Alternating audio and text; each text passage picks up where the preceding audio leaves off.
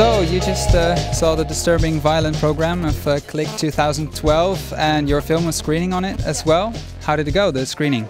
Yeah, it went well. People were laughing, so that's a good reaction, and they were yeah. Was that your main goal of the film? Yeah, definitely. I wanted to make something funny, which was scary, because it's really obvious when you fail, because then the audience is completely quiet. And what did you think of the rest of the program?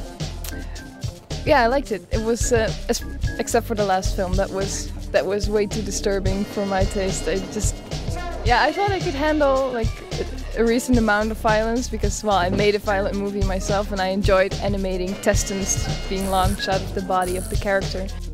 Why was the last one worse than the others?